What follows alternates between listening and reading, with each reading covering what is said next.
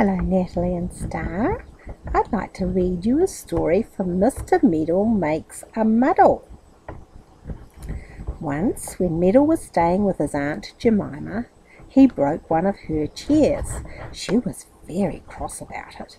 "Meddle, you are being very careless," she said.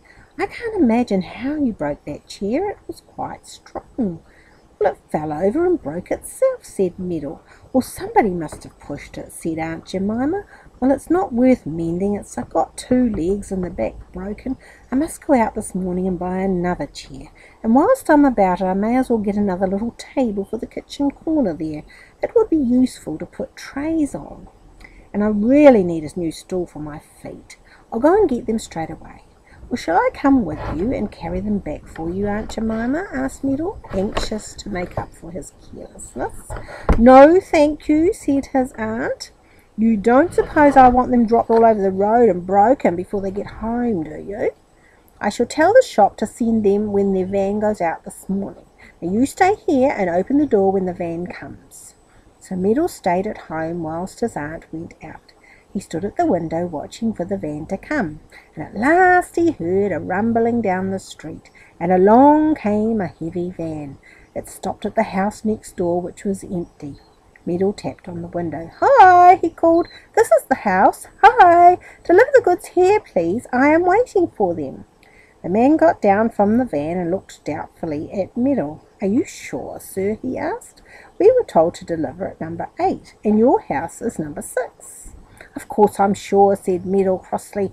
"I've stood here all morning waiting for you. I'll give you a hand with the things if you like." "Well, my mate is here," said the man, and he whistled to a man at the back of the van. "This is the house," he called. "I'll back the van a bit and then we'll get the goods out." So the big van was backed a little, and then the 2 men got to work. First they carried in a fine armchair. "My word," said Meddle, "Aunt Jemima has got a much nicer chair than the one I broke. Oh, it's a beauty. I shall like to sit and snooze in that in the evening." The men went back to the van and brought out a table. It was very big. Meddle stared at it in surprise. "Well, I quite thought Aunt Jemima would have brought a small one," he said to himself. "This will almost fill up the whole kitchen." "It's to go in the kitchen," he told the men, and he led the way. It really did almost fill up the whole little room. The men went back to the van and came out with a bed taken to pieces. Meddle stared at it. "Well, what's Aunt bought a bed for?" he wondered. "She didn't say anything about a bed. I wonder where it's to go. Well, there are only 2 bedrooms, and hers is the bigger, so it had better go in there." Well, that wasn't the end of Meddle's surprise. The men brought a sofa out of the van, some more chairs, a sideboard, some stools, some carpets, another table, and heaps of pictures. Aunt Jemima must have gone mad, thought Meddle, telling the men to put the things here and there. Yes, she must have gone quite mad. She set out to buy a chair, a little table, and a stool, and she seems to have bought a whole house full of furniture. It's really very puzzling. "Well, that's the lot, sir," said the men, and Meddle gave them a shilling. The van drove off, and Meddle was left alone with all the furniture. He could really hardly move in the house. It was so crammed with chairs and tables and things. When Aunt Jemima came home at 12:30, carrying a bag full of shopping, she let herself into the house and then stared in the greatest surprise at the hall. Usually there was a hall stand there and nothing else, but right now there were 2 chairs, a roll of carpet, and a small table. "Meddle," she cried. "Meddle, what are these things doing here?" "Well, I didn't know where you wanted them to be put, Aunt," said Meddle. "Just tell me and I'll take them wherever you like." "Meddle, I don't want them put anywhere," cried his aunt. "I don't know anything about them." "But you brought them, didn't you?" said Meddle in surprise. "Aunt Jemima, do you feel all right? I must say I was rather astonished to find you had brought so much furniture this morning." "Are you mad, Meddle?" said his aunt, beginning to look at him in a way he didn't like at all.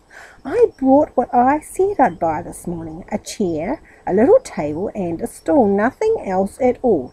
And they can't be delivered till tomorrow. Now perhaps you will kindly tell me where all these things came from." "Aunt Jemima."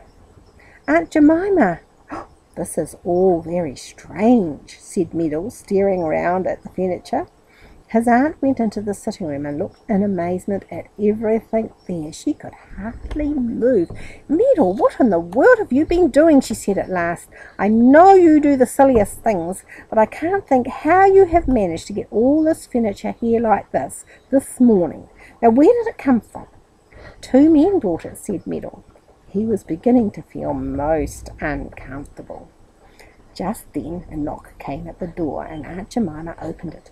A little woman stood outside, looking rather worried. "I'm so sorry to trouble you," she said, "but we are moving in next door, and our furniture van hasn't come along yet. I suppose you haven't seen it, have you?" Then Aunt Jemima guessed everything. Silly old Meddle had taken in the furniture that should have gone next door. How exactly like him! If he could meddle, he would, and his meddles always made such muddles. "I believe a dreadful mistake has been made," said Aunt Jemima. "I was out this morning, and my stupid nephew has taken in your furniture here." "Why, yes, it is my furniture," cried the little woman, staring round the hall in surprise. "Oh dear, and I've been waiting for it. The men are gone. Whatever shall I do?" "Well, Meddle shall carry it next door himself and put it wherever you want it," said Aunt Jemima firmly. "Meddle, do you hear me? It's no good your slinking off into the garden like that. Come back. You've made a fine old muddle, and you're going to put it right." "But I can't carry heavy furniture about," cried poor Meddle, looking round at the chairs and tables in a fright. "Well, you're going to," said his aunt. "Now begin right away, please, because I want to hang up my coat and hat, and I can't possibly get into my bedroom until some of the things are taken from the landing." So poor old Meddle spent the rest of the day grunting and groaning under the heavy furniture, carrying it piece by piece into the house next door. How tired he was when the evening came! He came down and sat down into a chair and sighed heavily. "I'm not a bit sorry for you, Meddle," said his aunt. "Not a bit. You just won't learn sense. You didn't use your brains this morning, so you've had to use your arms and your legs and your back and tire them out. Perhaps next time you will use your brains and save yourself a lot of trouble." "I will," said Meddle. "I certainly will. But if I know Meddle, he certainly won't."